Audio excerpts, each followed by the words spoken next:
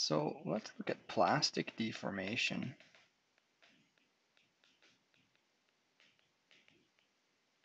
And what is plastic deformation? I mean, we had for elastic deformation that the sample dimensions return to normal upon unloading. So we could say that the sample dimensions, do not return to normal, or return, sorry, to original upon unloading. And that's not bad, upon unloading. So sample dimensions do not return to original. In fact, we could do the same thing we did for elastic deformation, and we could say, well, that has to mean that at the atomic level, atoms, or molecules, if we're going to be broad here about plastic deformation, independent of the class of materials, so metal, ceramic, polymer, molecules move past one another, let's say,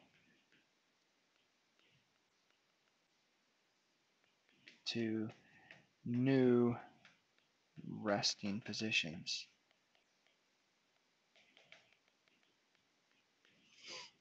Okay, and now, in fact, how that happens is a bigger question. We'll cover this later. If I model atoms as little circles here in 2 dimensions, we're going to learn how this actually occurs, what the mechanism is for movement of these atoms if we apply a shear stress to it. And you'll see that actually what happens is these atoms, they slide past each other in the metal. And that's how it occurs, but we don't really need to worry about it too much just yet. Plastic deformation is going to involve somehow atoms moving to new positions. And what we could continue on with here is then what the stress-strain behavior would look like. Before we wrap up plastic deformation, though, let's just explore one aspect of this that I think is potentially a little confusing sometimes, and that's that plastic seems to refer to a material class. And I like to break the world down into metals,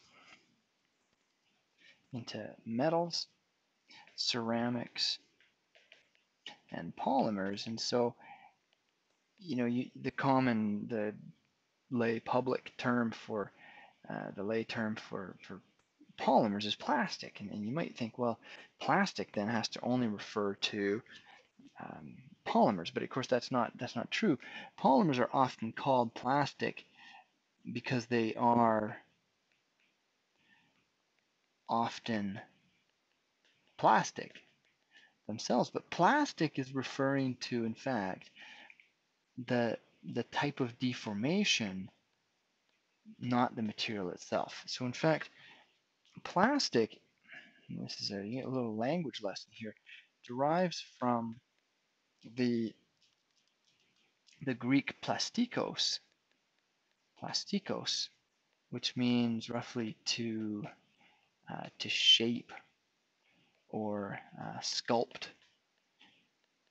right? But with the implication that it's done permanently. You permanently change shape. In fact, this is probably a more generally exciting or interesting topic, but plastic surgery, right? Plastic surgery is not called plastic surgery because you're implanting polymers, although sometimes surgeons do. In fact, that's quite important, whether it's for reconstructive purposes or cosmetic. There are polymers that are implanted, but it's called plastic surgery because you're changing anatomical features, right?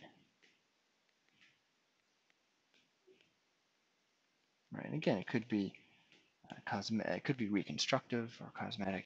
We're changing some features permanently. So that's the usage of plastic here, and that's the usage of plastic in plastic deformation as well.